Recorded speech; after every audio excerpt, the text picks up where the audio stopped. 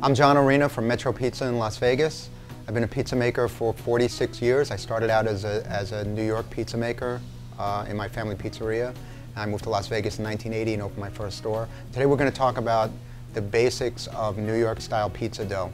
And most people that own pizzerias, that's their biggest challenge, is how to create a dough that has many uses, that provides a crispy crust, because most Americans prefer a crispy style pizza crust. Something that's easy to work with, and something that's relatively simple to make. The dough that we make for New York style pizza is called direct mix method, which means that the ingredients are incorporated, the dough is taken out of the mixer and scaled and rounded. The basics of pizza dough are really 4 ingredients: flour, water, salt, and yeast. And typically in New York we also add olive oil.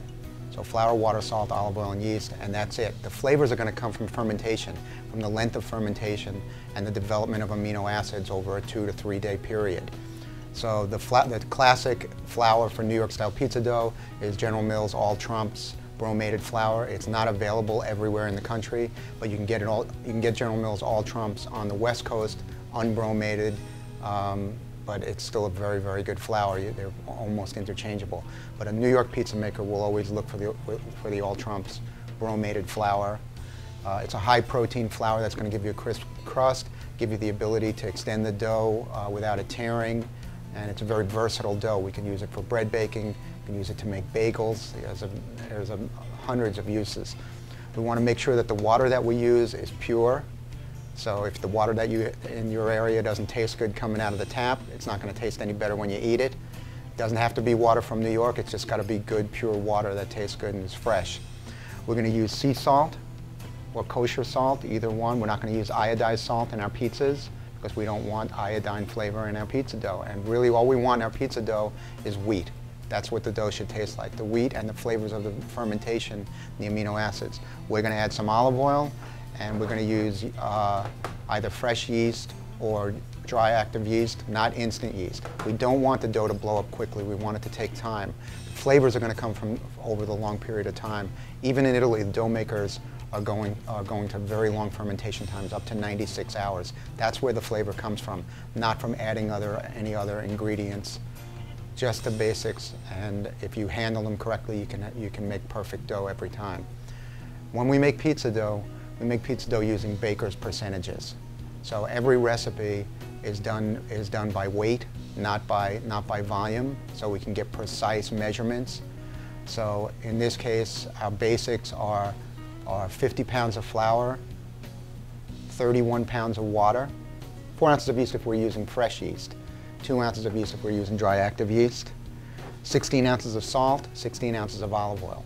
So in baker's percentages, you always consider flour to be 100%. That's the basic formula. So if you want to make a 100-pound batch, it's 100 pounds of flour, 62 pounds of water.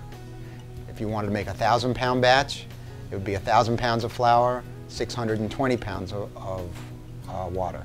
It's always percentages of the flour. We're going to start by putting the water into the dough mixer. You want your dough to come out of the mixer at about 78 degrees. So if your ingredients are at room temperature, 72 degrees for your flour, 72 degrees for your water, and you have a friction factor because you're mixing the dough in the mixer and you're creating a little bit of heat, your dough will come out right at about 78. You put the water in the bowl, dissolve the yeast,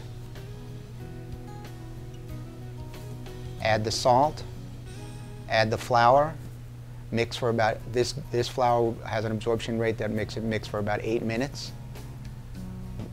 You're going to mix for about 4 minutes, and then you're going to add the olive oil.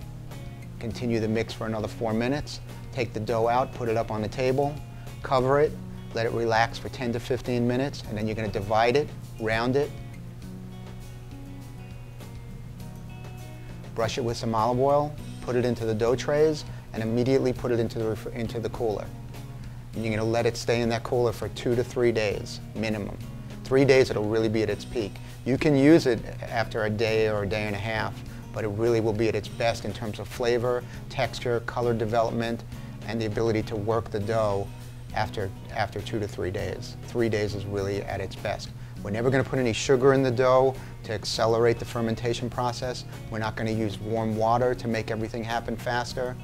We're going to do everything as slowly as possible to let the flavors and textures develop fully. I'm John Arena, and that's the simple secret of making great pizza dough.